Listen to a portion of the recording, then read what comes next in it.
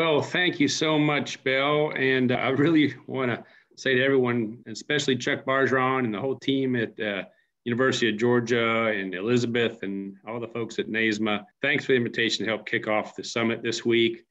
It's going to be a really great summit. A lot of good presentations, lots of information shared on how EdMaps is helping to unify the invasive species community all across North America. And I'd like to open it with a few common issues we face, the connection to EdMaps, how this is all coming together.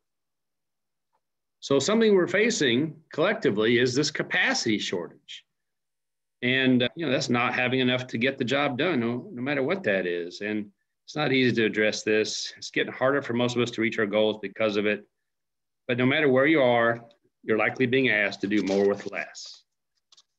You'll see in this funny cartoon, sometimes they're just telling you to go somewhere else. It's just, it's just a struggle. So how can we overcome this problem together? And are things that you're doing now, doing stuff in a way that can have someone look at this and be a supporter?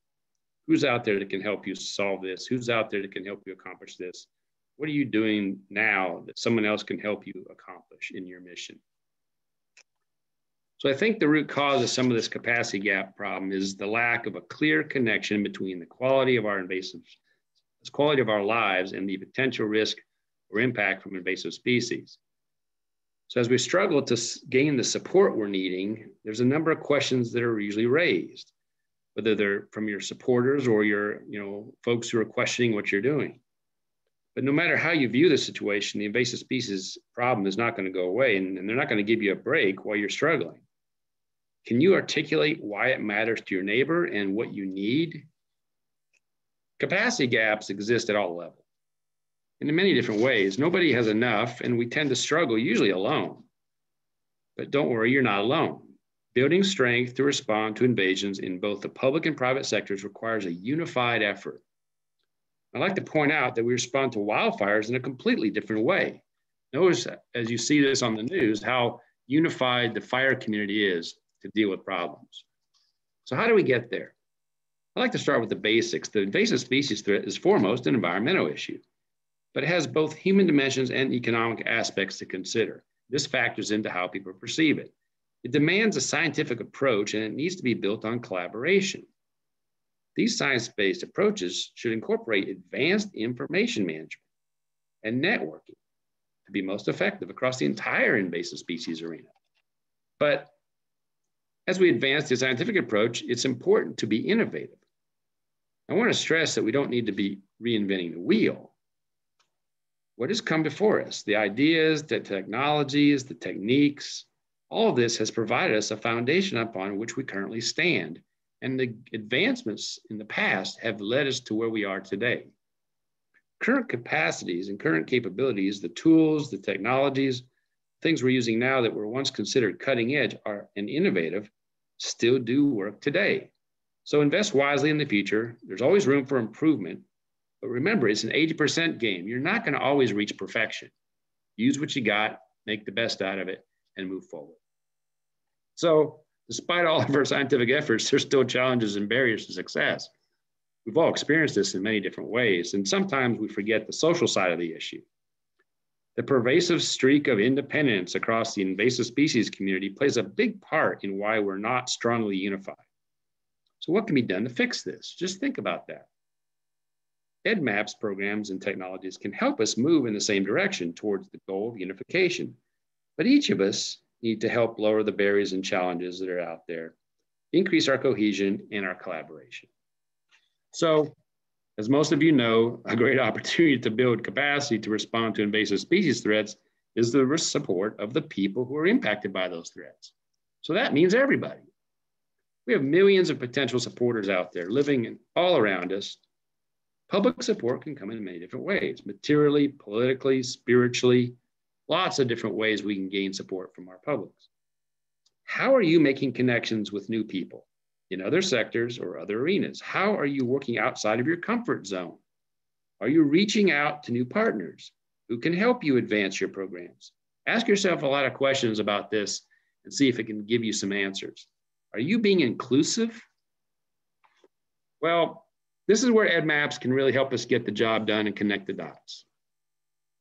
Know the enemy and where it lurks. Key steps to get the job done and to overcome the invasive species problem begin with this. Finding it, mapping it, and eventually removing it is where we're trying to get to. What we don't know can impact us, and it can impact our neighbors. So by using a common language, whether that's a computer language or an approach to collecting information, and by sharing that information about occurrences and management responses, we're building capacity through networking. We need occurrence data, impact and risk data, management data, lots of other kinds of information. It all helps us get us to where we're trying to get.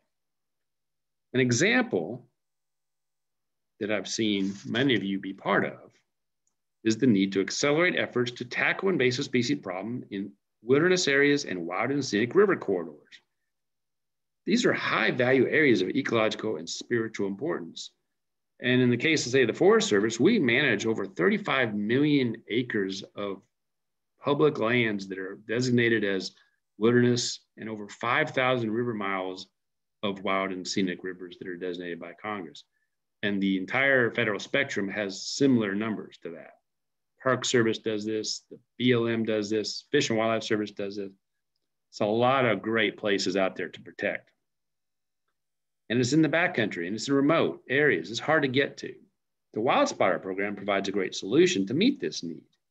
And it uses existing EdMaps infrastructure and technology to engage the public, help us overcome capacity limitations to find and map invasions and deal with them before they spread.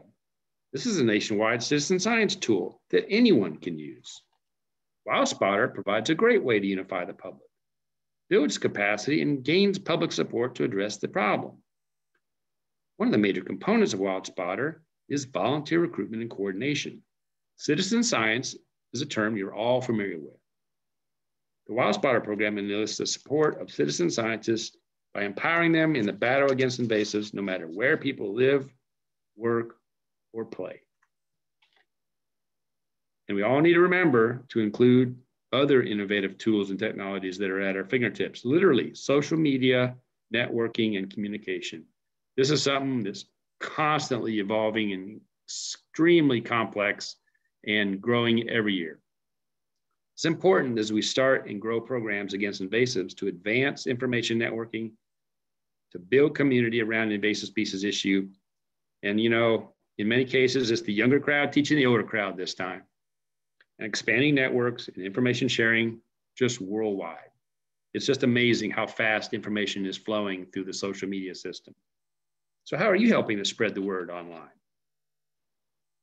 And this is, again, where EdMaps really shines, information management and networking. There are many pieces in the information management puzzle. Data collection, data sharing, data housing, information is being managed in so many different ways. It's being updated and it's being maintained. Yet there are still missing pieces at all levels. And we need to work together to fill those gaps in every locality and across all stakeholder organizations, not just within the invasive species community. Think about how you will use the information and why it needs to be accurate. Everyone has a different perspective on this. Think about partners who are not in your traditional wheelhouse. How can you work with them to get this done? EdMaps plays a unique role in unifying programs in the sectors to build this capacity and to deal with invasives at all levels. Take advantage of the power of EdMaps programs and technologies and see how EdMaps can help you achieve your goals. By capitalizing on what has already been built, you can advance quicker, build a stronger network, and fill the operational gaps that you're trying to do with your program. So I'm moving along pretty quickly here, but I want to leave you with something before we end. Here's a case study using an example that we're all aware of, the COVID-19 pandemic. So as you watch what I present next, I want you to recall what I said earlier about the pervasive independent streak that we all have in the system. Remember, if we don't unify against the threat and work towards the same goal, we will ultimately fail to prevent and control that threat. The COVID-19 pandemic has proven this. We got over 500,000 dead people because of it, just in our country. Let's not make the same mistakes again with invasive species. So this is a slide from a recent study out of the New England Journal of Medicine. Now, I'm going to read this slide for those folks on the line here. This is a presentation about failing the test, the tragic data gap undermining the US pandemic response. Dr. Eric Schneider says, in the information age, the United States seems to be swimming in big data. This country has generated many of the world's largest, most innovative, most profitable data companies. Yet when it comes to forecasting the spread of a major pandemic that is killing Americans and wreaking havoc on our economy, we seem oddly lost. The United States was once a leader in collecting systematic federal data on population health.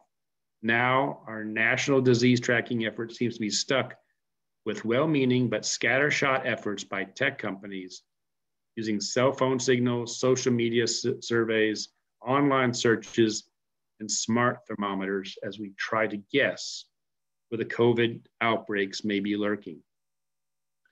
That the United States is failing such a simple test of its capacity to protect public health is shocking. Collecting and reporting public health data are not rocket science. You can see what the medical profession is saying about the global pandemic, and clearly you see also the link to information and big data. But as you read this, it's easy to replace the pandemic words with invasive species terms and see the similarities. As this illustrates, the invasive species community is making the same mistakes when it comes to information gathering and sharing. Each of us can give an example of where this is happening. But EdMaps can help us overcome these challenges.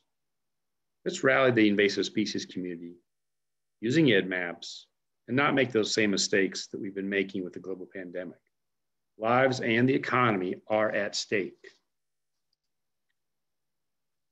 So it's been really great having the chance to share some of these thoughts with you today. I really appreciate all of you for participating. I want you to stay tuned. More great learning and dialogue on EdMaps during this summer is going to happen. It's really great to have people pull together for this and share those ideas. Learn more about EdMaps and see how we can unify ourselves. So please be safe out there. Take care of your friends and family. Work hard against the invasive species and just keep up the great work.